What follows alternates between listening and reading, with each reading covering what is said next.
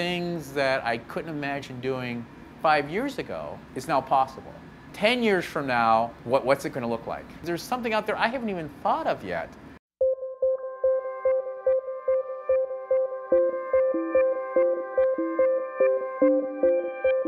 Right now, you make things years and years in advance that may never ever be used. If you can get to the point where you could utilize this kind of additive manufacturing technique, somebody could be able to say, this is the target we're facing, this is what I would need to take it out, print what they needed to take out that target, and launch that, which would, from a logistics standpoint, would be a huge deal for the Navy. We're doing basic research. What can we do with it? What do we need to learn in order to be able to use it? The biggest problem is how do we integrate energetic materials with the additive manufacturing environment? Ideally, we would fully develop an end item and we could send that out to the fleet and they would be able to start printing it right there.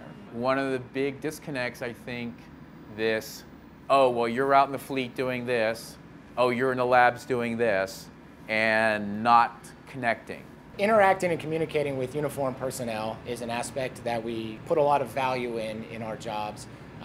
We don't always understand how things work in practice, and just because we make something work in the lab does not mean that it will work once it's integrated shipboard. And I think that's what we try to do, where you try to cooperate and collaborate with people who have great ideas because they're out in the field living it, with people back in the labs that can be able to answer some of those harder questions. It's cutting edge field and changing every day, and we're just really scratching the surface of what we can do. Again, we're exploring. So we think that additive manufacturing can play a role in it. It's not going to be the end-all solution. We'll still be making things conventional way 100 years from now, but there are pieces and parts that we think that additive manufacturing could do better or can play a role in providing a part faster than our conventional manufacturing technique could.